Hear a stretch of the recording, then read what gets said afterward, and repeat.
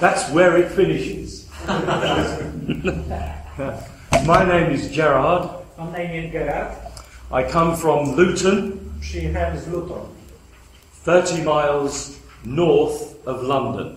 To jest 30 mil na północ od Londynu. I come as a member of Harvesters Men's Catholic Network. I przyjechałem jako reprezentant Harvesters, takiej katolickiej sieci mężczyzn. I'm a married man. Jestem żonaty. I have 2 children. Mam 2 dzieci. 5 grandchildren. 5 wnuków. And 2 great-grandchildren. I 2 prawnucząt. And I'm not 500 years old. Także nie mam 5 lat. We've just... I'm not 500 years old. Ale nie ma 500 lat. We've just come from a great weekend. Przyjechaliśmy właśnie ze wspaniałego weekendu. With the men in a place I don't know what name is there. Ale z takiego miejsca, które nazywało się, nie wiem... Whatever that place was. Lubin. Yeah. Także z weekendu w Lubin. Lubin. And I'm just wondering, I'm going to ask you a question now. Teraz zadam wam takie pytanie. If you have a ministry in the church Jeśli macie jakąś służbę, posługę w kościele teraz, put your hand up. to podnieście rękę. Okay. 1, 2, 3, 4. Okay. Thank you. Dzięki. So, you've been, some of us have been called into a special ministry. Także część z nas jest powołana do jakiejś szczególnej posługi.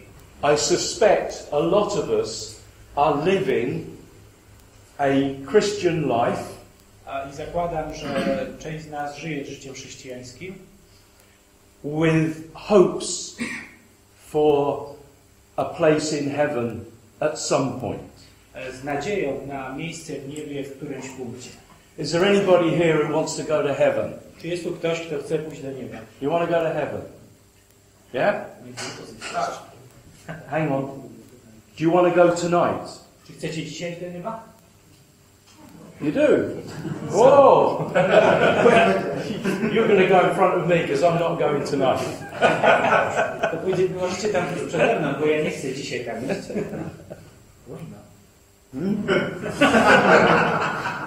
I've got things to do first. Okay.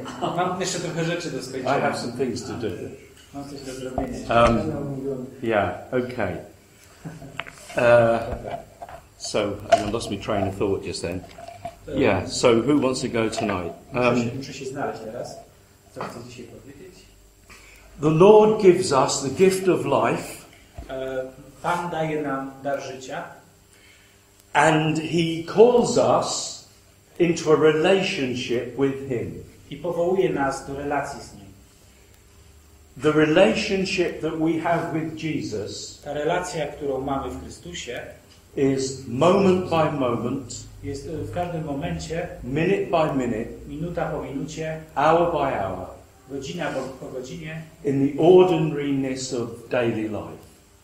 W takim porządku codziennego życia. We are never alone. Nigdy nie jesteśmy osamotnieni. There is no time in our life. Nie ma takiego czasu w naszym życiu, that we are not in the sight of God.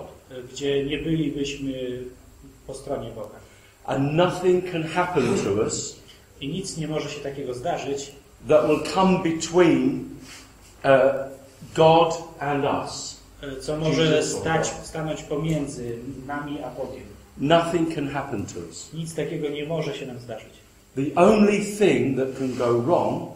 Jedyna rzecz, jaka może pójść źle, is if we turn away from Jesus. To jeśli się odwrócimy od Chrystusa. And follow our own plan. I podążymy za swoim własnym planem. Now the problem is. Ale problem polega na tym. Although we have a relationship with Jesus, że tak długo jak mamy relację z Chrystusem, and I'm going to ask a question. If I say to you, a teraz zadam pytanie, czy jeśli powiem do was, have you been baptized in the Holy Spirit? Czy byliście ochrzczeni w Duchu Świętym? Would you put your hand up? Czy podniesiecie swoją rękę? Okay, most. Większość. Not everybody. People don't know what do you mean by okay. baptism of the Holy Spirit. When we were baptized, as most of us as babies, yes? Większość z nas pewnie była ochrzczona jako dzieci. We were baptized as babies. Byliśmy jako dzieci ochrzczeni. And confirmed by the bishop. I bierzmowani przez biskupa. And we share in the sacrament of the Eucharist. I współdzielimy sakrament Eucharystii. We're fully integrated. I jesteśmy wspólnie wintegrowani into the life of w Christ. życie w Chrystusie. So we have the Holy Spirit. Także mamy Ducha Świętego. But to be baptized in the Holy Spirit, ale by być ochrzczonym w Duchu Świętym by Jesus, przez Jezusa, is a commitment on our behalf. To jest takie zobowiązanie po naszej stronie, to make Jesus the Lord of our lives. by uczynić Jezusa Panem naszego życia. Now I didn't know. Teraz ja nie wiem, that I have to make a commitment to Jesus że mam zrobić takie zobowiązanie wobec Jezusa, in order to receive the fullness of the grace of my baptism. po to, by doświadczyć pełni łaski mojego chrztu. So, if we are open to Jesus, także jeśli jesteśmy otwarci na Chrystusa, and we ask Him to be the Lord of every part of our lives, i prosimy Go o to, by był Panem każdej części naszego życia, then we are in that place where He can fully immerse us in His Holy Spirit. To jesteśmy w takim punkcie, kiedy On nas może w pełni obdarzyć łaską Ducha Świętego. It's very possible to be a baptized Catholic. Jest bardzo prawdopodobne, że może być ochrzczonym katolikiem, who goes to Mass on Sunday, który chodzi co niedziela na mszę, who leads a good life, który żyje dobrym życiem, but who doesn't know the fullness of the grace of the baptism of the Holy Spirit. ale ciągle nie doświadczać takiej pełni łaski chrztu w Duchu Świętym. I was like that. I byłem takim kiedyś. I used to go to Mass every Sunday. Zwykłem chodzić co niedziela do kościoła. I did the best I could. Robiłem to najlepiej jak mogłem. But I didn't know, nobody told me, ale nikt nie powiedział mi, that it's possible to have more. Że mogę mieć więcej. And Jesus came, Jesus said, I have come so that you will have the fullness of life. A Jezus powiedział, ja przyszedłem właśnie po to, abyście mogli mieć pełnię życia. And this fullness is the relationship, this close relationship with Jesus. A ta pełnia to jest właśnie taka bliska relacja, bliski związek z Chrystusem. In the power of the Holy Spirit. W mocy Ducha Świętego. Now, I would like to just point out that chciałem tylko zaznaczyć, że we have a natural tension within us. Że jest takie zupełnie naturalne napięcie w nas. Because we have been born into the human race. Ponieważ byliśmy urodzeni jako ludzie. And in being born into the human race, we are born into the rebellion of Adam. I urodzeni jako ludzie, jesteśmy urodzeni w buncie Adama. When Adam turned away from God, kiedy Adam odwrócił się od Boga, and was led by the serpent, Satan, the serpent in the garden, i kiedy podążył za wężem, za szatanem w raju, he broke the relationship of the human race with God our Father. Złamał tą relację rodzaju ludzkiego z Bogiem. And so each one of us has within us what I call the natural man, which is the man of Adam. Każdy z nas niesie w sobie piętno naturalnego człowieka, tego Adama. Jesus came as the new Adam. Jezus przyszedł jako ten nowy Adam. So that we can have new life in him. Abyśmy mogli mieć nowe życie w nim. Which I call the supernatural man. I to życie w Chrystusie nazywam nadprzyrodzonym człowiekiem. So when our parents took us for baptism, kiedy nasi rodzice przynieśli nas do chrztu, and we were given new life in the Holy Spirit, i zostało nam podarowane nowe życie w Duchu Świętym, we died with Christ and we rose again with him to new life. Umarliśmy wtedy w Chrystusie i powstaliśmy z nim do nowego życia. But there is more. Ale jest jeszcze więcej. So what I'm going to say to you, and I'm going to look at for a moment just Genesis 3. I to, co chciałem dzisiaj powiedzieć, to na krótki moment chciałem popatrzeć do Księgi Rodzaju, rozdział 3. Just going to read these couple of verses.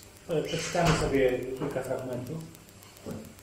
This is the beginning when Adam and Eve were in the Garden of Eden. To jest ten początek, kiedy Adam i Ewa byli w ogrodzie Eden. And they knew God. I znali Boga. They walked with Him. Chodzili z Nim. Without clothes, completely naked. Bez jakichkolwiek ubrań, zupełnie nazy. Unashamed. Bez żadnego wstydu.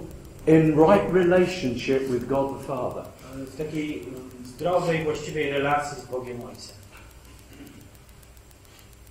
And then Eve was approached by the serpent. I wtedy Ewa została, że tak powiem, osiągnięta przez szatana. No, jeszcze nie. Okay? Was approached, yeah? Yeah, Eve was approached by the devil. And he led her I wtedy to szatan poprowadził ją to rebel against God. Do buntu przeciwko Bogu.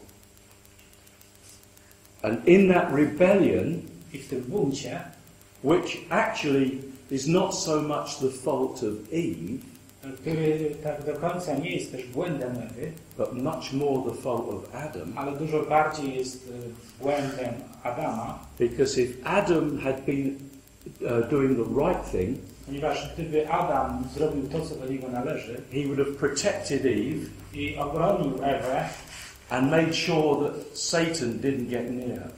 I upewnił się, że szatan się do niej nie zbliża. So, in a way, the fall was exactly the fault of Adam, not the fault of Eve. The fault of Adam. Także ten błąd w pewien sposób jest bardziej błędem Adama niż błędem Ewy. And so the imagery of eating fruit from a tree that was forbidden is symbolic. Także ten obraz zjedzenia owocu z drzewa zakazanego jest pewnym symbolem Of Adam and Eve doing their own thing. Tego, że Adam i Ewa zaczęli robić swoje rzeczy. Separate from God. Oddzieleni od Boga. And once they had made the decision to rebel, I kiedy podjęli decyzję buntu, they broke the heart of the Father. Złamali serce Ojca. And God the Father said these words to Adam. I wtedy Bóg Ojciec powiedział te słowa do Adama. Where are you? Gdzie jesteś? Where are you? And Gdzie jesteś? when he said those words, he said it from a heart that was breaking.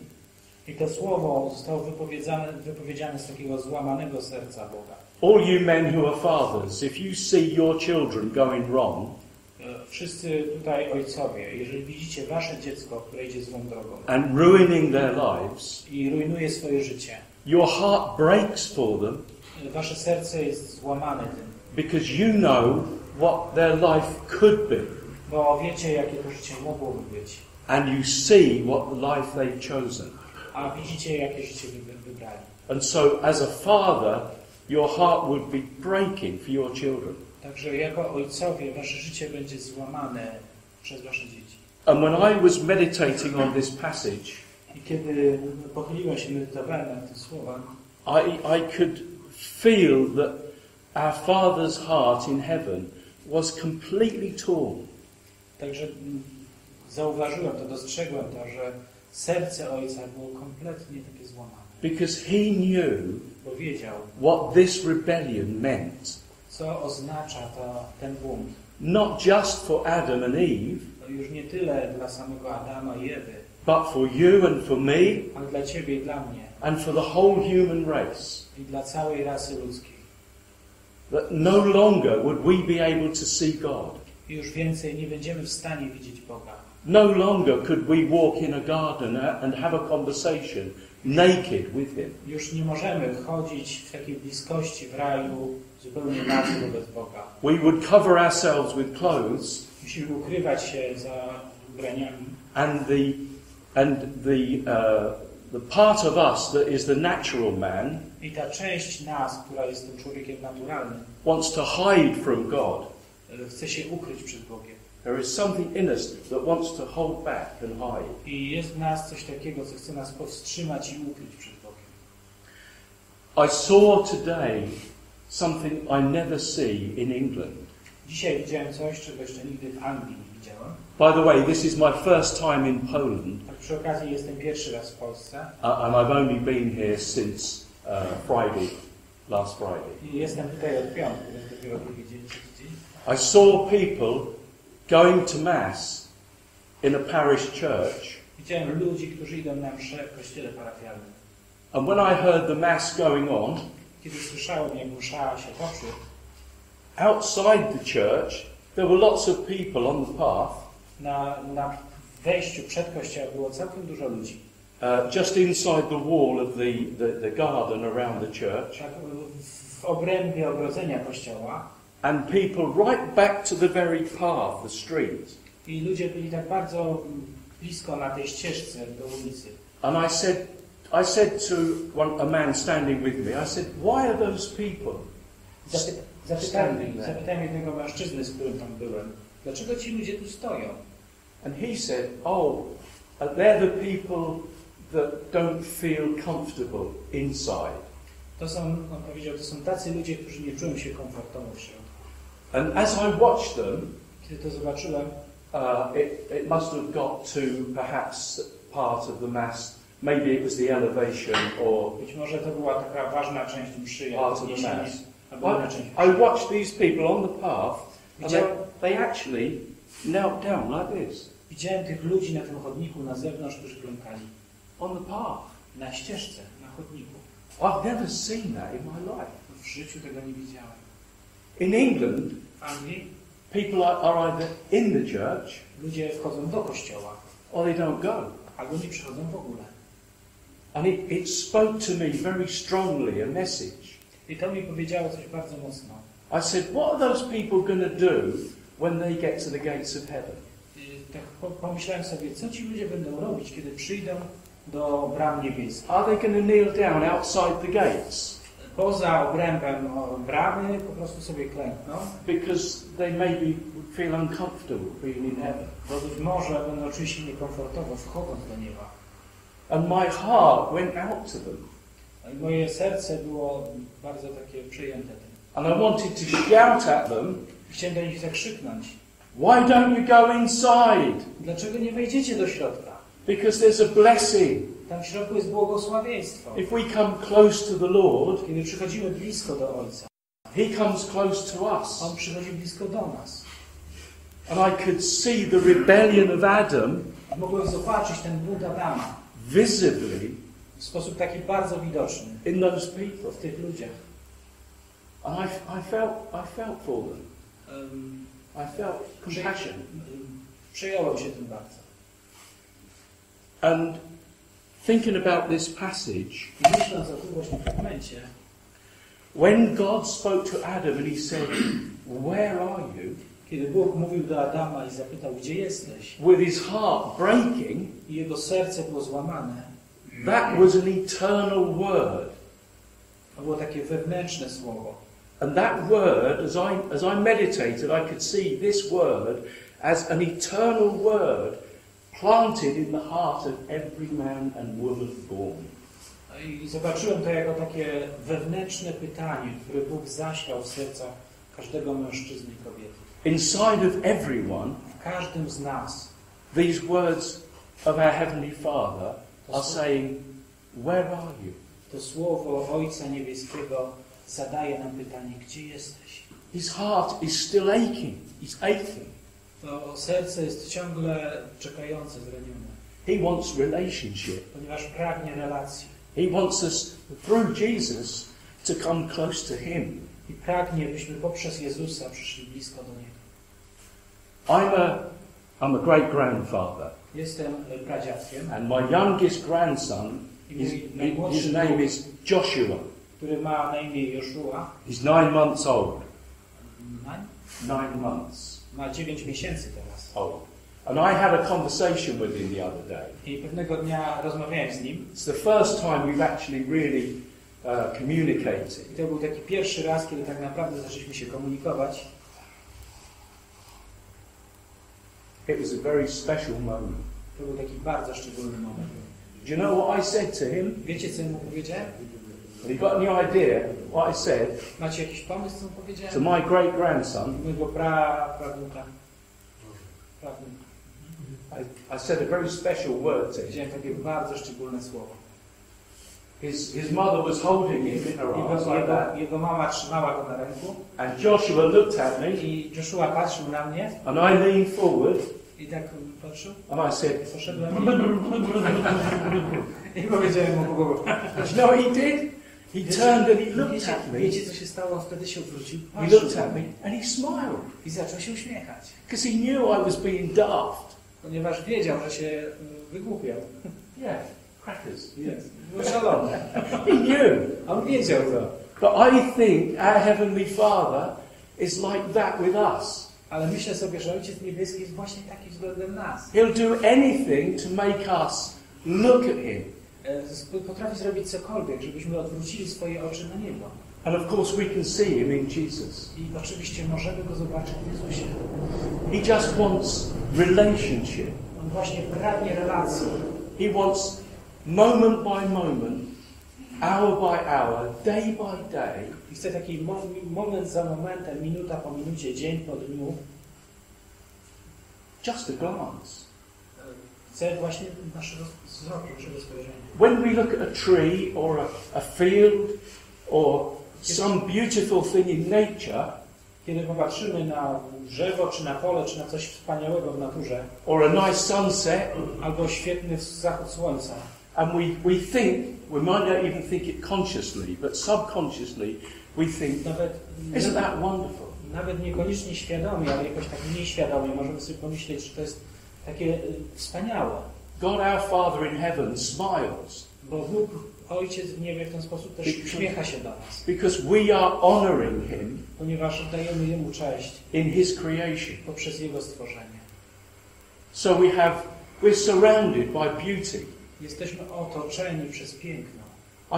We drove up from Krakow this afternoon. Dzisiaj wieczór wyjeżdżaliśmy z Krakowa. And I'm looking at the hills and the trees and the rivers. Patrzyłem na pola, na drzewa, na rzekę. And we were on a beautiful sweeping road and it was just Byliśmy na takiej pięknej, a lovely drive. Pięknej podróży. Everything I looked at, Na wszystko, co popatrzyłem, I was thinking, Father in heaven, it's beautiful. Wszystko to wzbudzało we mnie taki zachwyt, jak wspaniały jest Ojciec, jak piękny jest Ojciec. It's beautiful. Jest piękny. This is a lovely country.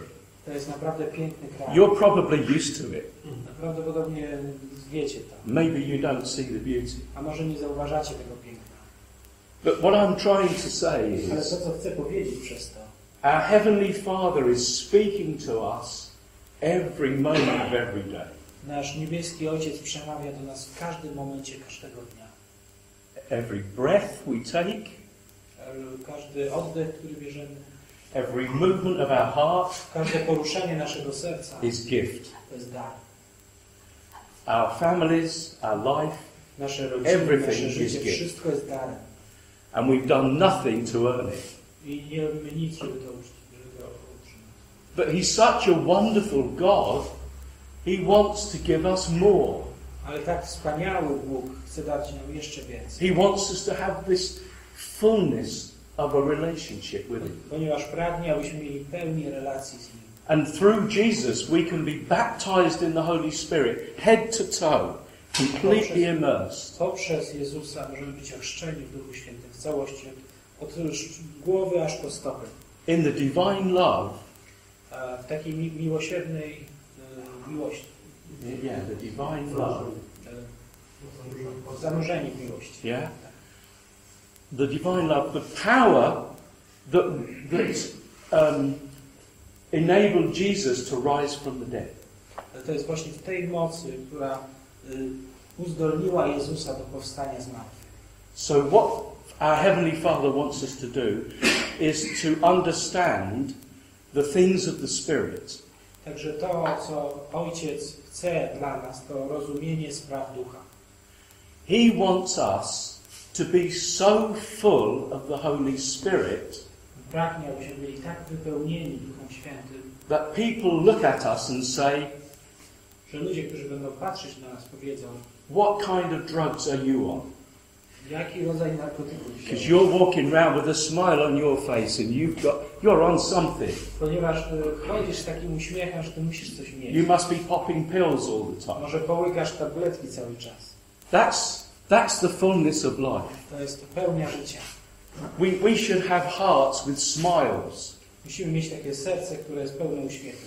because we know the love of the Father in Jesus in the power of the Spirit. Ponieważ znamy miłość Ojca w mocy Ducha Świętego. Does that make sense? Czy to ma sens dla nas?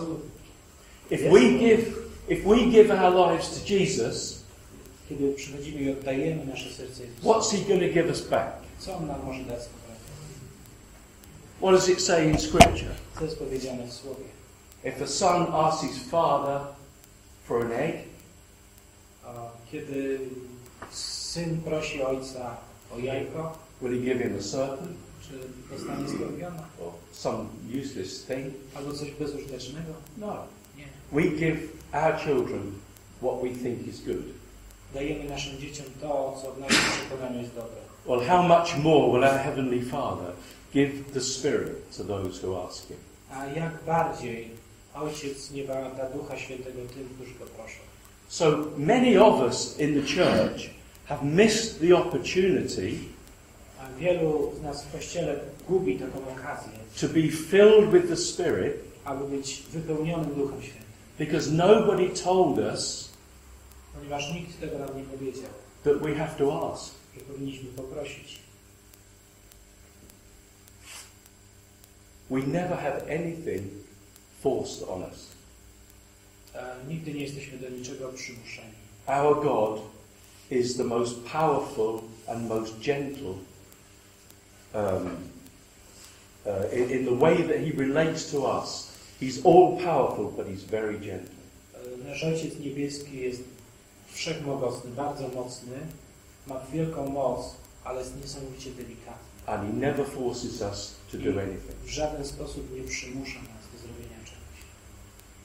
So I want you to just ponder those words for a few moments. Chciałbym, żebyśmy patrzyli na te słowa przez chwilę.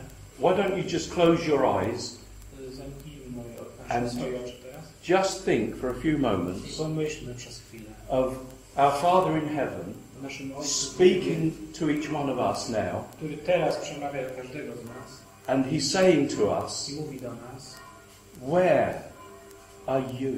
Where are you? gdzie Ty jesteś? Where have you put yourself? Gdzie Ty jesteś? Gdzie dałeś swoje życie? Gdzie położyłeś siebie? Do you know how much I love you? Czy wiesz, jak bardzo Cię kocham? Do you know how much I want to be in relationship with you? Czy wiesz, w jakiej relacji z Tobą chcę być? Do you know the plans I have for you? Czy znasz plany, jakie mam względem Ciebie? Where are you? Gdzie Ty jesteś?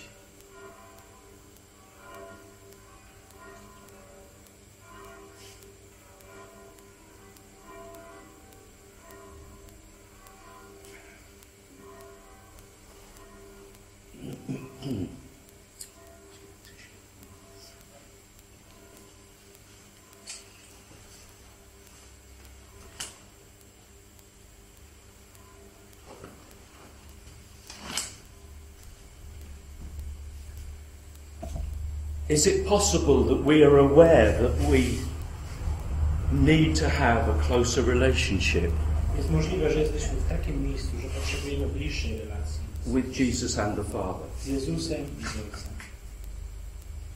Do we know that we've separated ourselves a bit from Him? Wiemy o tym, że jesteśmy oddzieleni trochę od Niego. Are we aware of that? Czy zdajemy sobie z tego sprawę? If so, what do you think we should do? A jeśli tak, to jak myślicie, co powinniśmy zrobić? Anybody got any ideas? Może ktoś ma jakiś pomysł? What can we do? Co możemy zrobić? Mieć relacje. Can make our relationship more deep. Yeah. How can we begin to do that? A jak to możemy zrobić?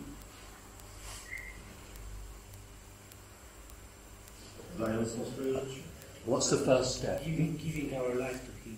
Yeah, giving our life to Him. But what's the first step? What's the first thing we can do? Ale jaki jest pierwszy krok, który możemy zrobić? If we have a separation from our wives, Jeżeli jesteśmy w separacji wobec żony, maybe we have a disagreement. może mamy jakieś nieporozumienie, What's the first thing we have to do to make the relationship better? to co możemy, od czego powinniśmy zacząć, aby nasze relacje mogły Przeprosić. Pardon? Przeprosić. say sorry. Sorry, that's it. That's it. Tak, to jest to. All we've got to do is say, sorry, Lord, To, co możemy zrobić, to możemy powiedzieć przepraszam. I've made a mess of it. Źle to zrobiłem. I've made a mistake. Popełniłem błąd. I don't want to be separated from you. Ja nie chcę być w separacji z Tobą. I want to live close to you in the power of your Spirit. Chcę żyć bliżej Ciebie w mocy Ducha Świętego. So we can say, I forgive myself.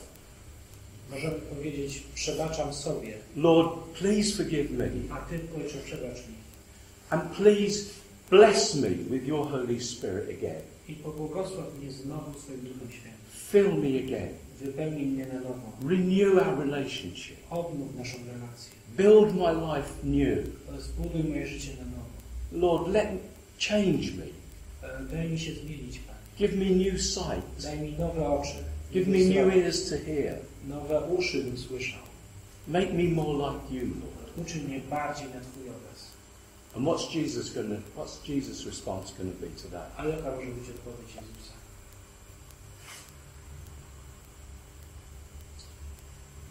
Anybody tell me what Jesus is likely to do? Maybe some signs. Yeah, go on, tell me more. Może coś więcej. Give us some signs, go on. Jaki znak na przykład? Ludzie. Maybe something people around us. Something? Ludzie, wydarzenie, sen. Maybe through an event, through anything which happened. Maybe through people around me. Yeah. Or through Sen. a dream. Right, okay. Dobrze. Keep coming with some thoughts for me. I need help. Może jeszcze jakieś pomysły? Potrzebuję pomocy. Jakie było pytanie jeszcze raz? How is Jesus going to respond if we say, sorry, I made a mistake, I want to renew our relationship? Jeśli staniemy wobec Jezusa i powiemy, przepraszam, zrobiłem błąd, chcę odnowić relację z Tobą. Jaka może być odpowiedź Jezusa? Wybaczyłeś. I forgive you. Absolutely. Tak, koniecznie. There's only one response. Jest tylko jedna możliwa odpowiedź. Okay. Just put your Bible there for a second. Okay.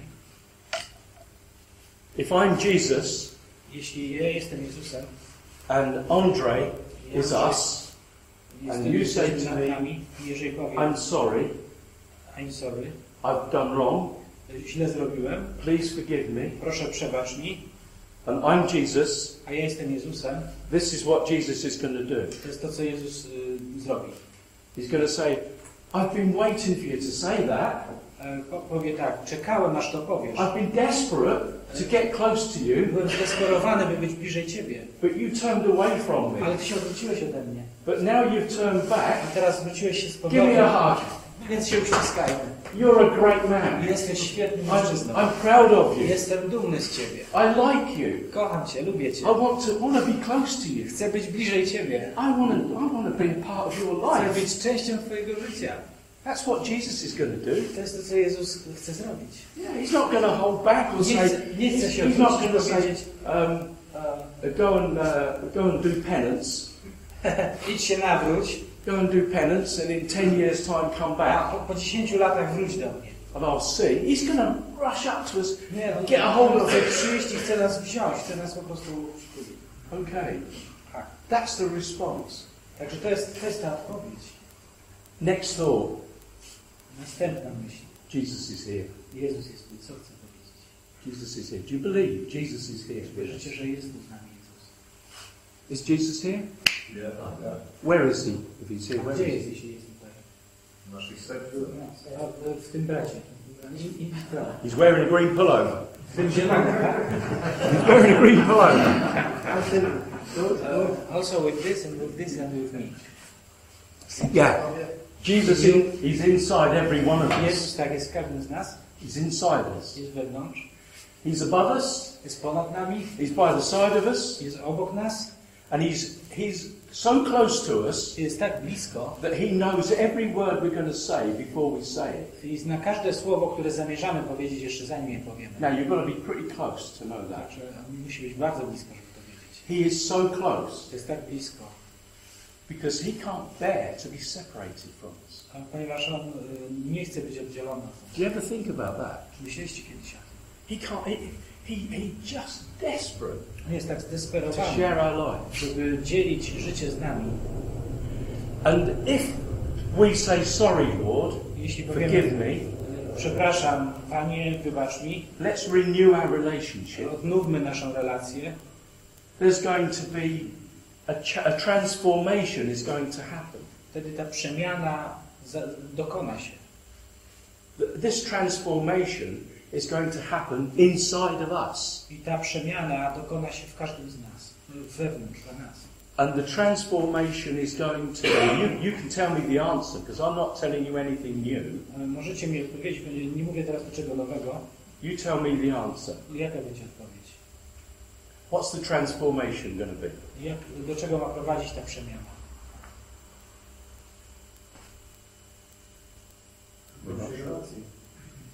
A deeper relationship. Yeah, deeper relationship. Głębsza relacja. But there's going to be a change in us. A to będzie coś, co nas zmieni, We're going to change.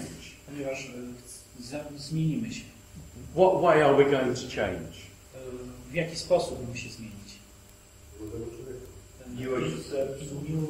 New human being.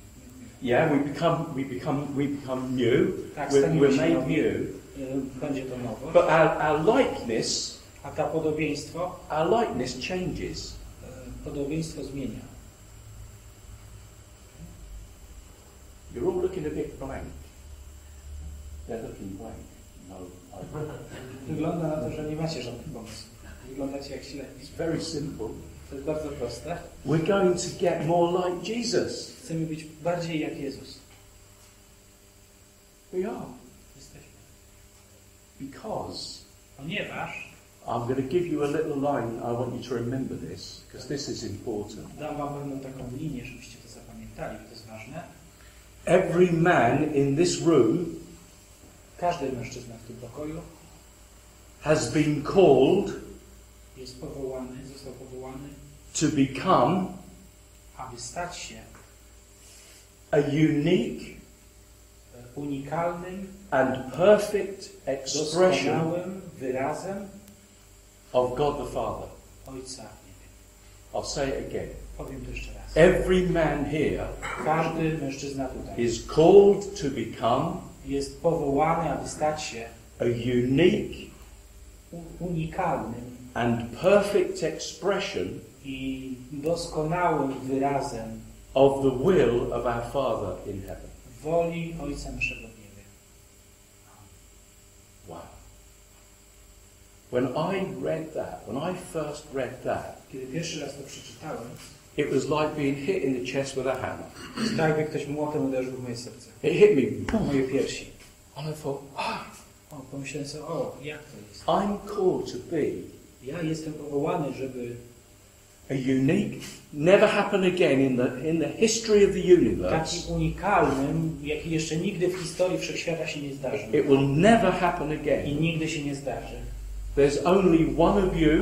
Tylko ty jeden You've only got one life, masz swoje jedno, jedyne życie. and you are I ty jesteś to become po to, by się stać the perfect expression of the Father's will doskonałym wyrazem woli Ojca. in you. W tobie. Only you can be you. I tylko ty możesz być sobą. Only you can have the effect on the world that you are called to have. Możesz w ten sposób wpłynąć na świat, jaki ty możesz wpłynąć. There's going to be no other like you. I już nikt inny nie będzie taki jak ty. Just think about how much time and effort Pomyśl sobie, jak dużo czasu i wysiłku the Heavenly Father has put into our creation. włożył Ojciec Niebieski w nasze stworzenie. How much time has He put into making us? Ile czasu zainwestował, by nas utworzyć? What do you reckon? Jak odpowiecie? One day? One day? Nigdy? Okay, let's think a little bit longer than one day. Wydaje się, że to było trochę How long dłużej. how long did it take to make us? Ile było w moim przypadku? Okay, let me ask you another question. To zadam inne pytanie. All the men here are all your roots in Poland. Wszyscy mężczyźni tutaj mają swoje korzenie w Polsce. Your father, your grandfather, your great grandfather. Ojcowie, dziadkowie, pradziadkowie. Are they all Polish? Wszyscy byli Polakami, tak? No?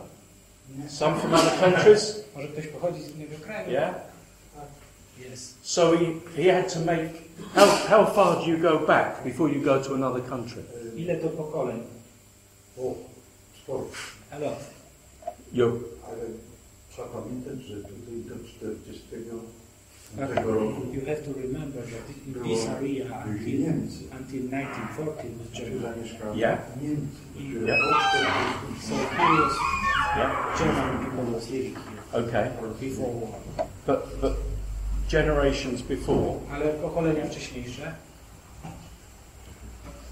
Niemiecki. Okay. Well, German. let's talk about me.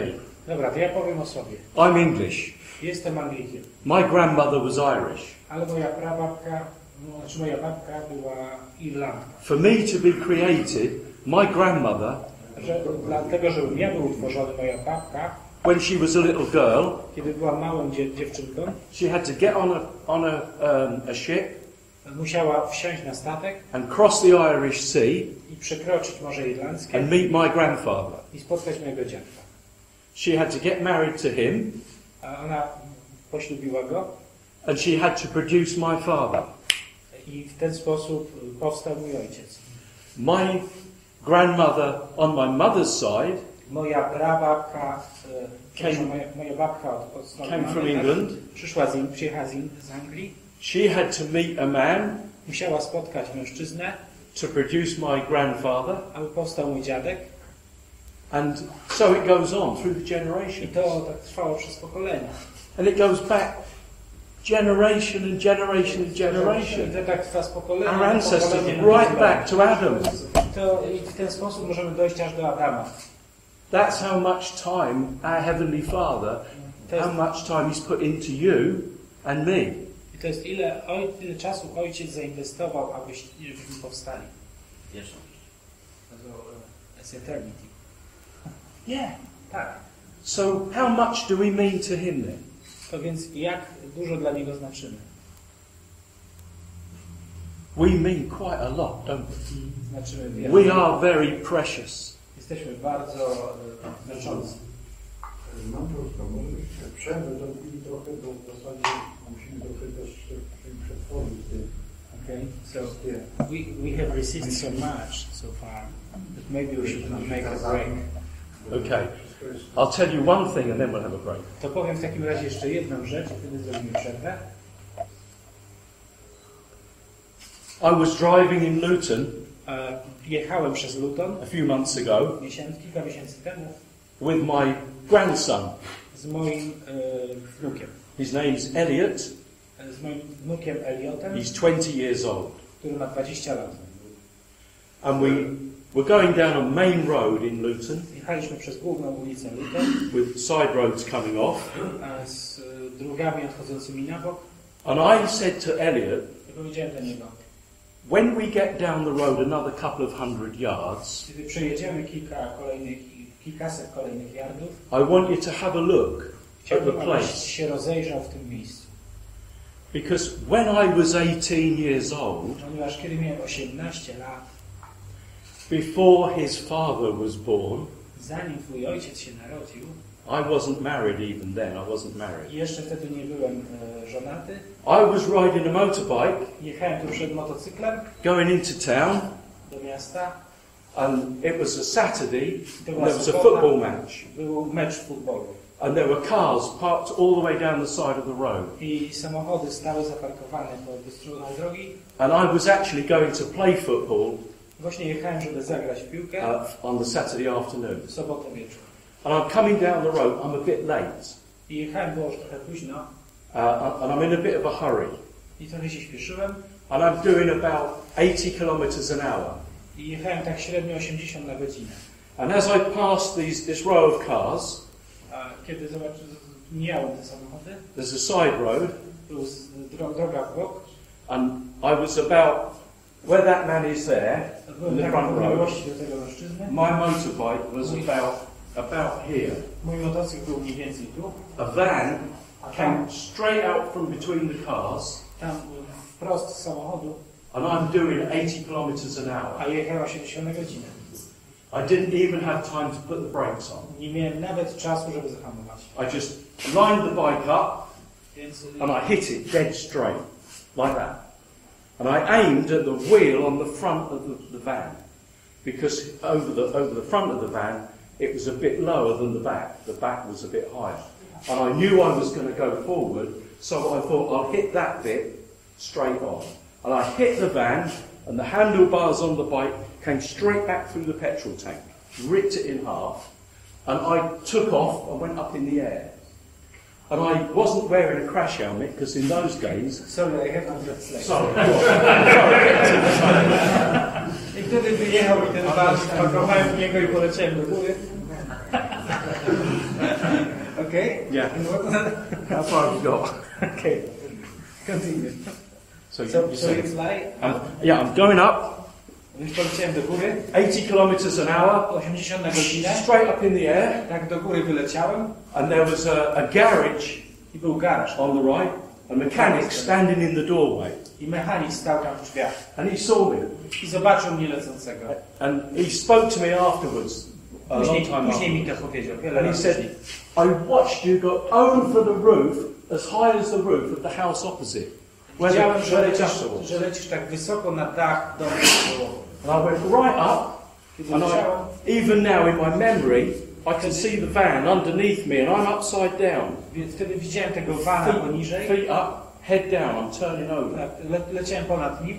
And I remember thinking, pamiętam, że myślałem, I've got to be ready for the crunch when I hit the floor. Że muszę być gotowy na uderzenie, jak spadnę na ziemię. So I put my knees together, więc and my ankles together. Przyciągnąłem moje kolana tu razem. And I just waited for the bang. And I czekałem, came bang onto the floor like that. Kiedy spadłem, and I stood up, and I walked to the side of the road. I zacząłem iść. Now I said to Elliot, if I had gone up and come down on my head, gdybym przypadkiem upadł na moją głowę, you wouldn't be here. Ciebie by tu nie było. Because I would never have met my wife, I'd never have got married. Ponieważ nigdy bym się nie mógł żenić, nigdy bym nie spotkał tej matki. So, and I'm sure there are incidences in your lives. Także ja myślę, że są takie wydarzenia w tym życiu, where, but for the grace of God, gdzie tylko dzięki łasce Boga, you wouldn't be here. Mogłoby Ciebie nie być, gdyby nie było.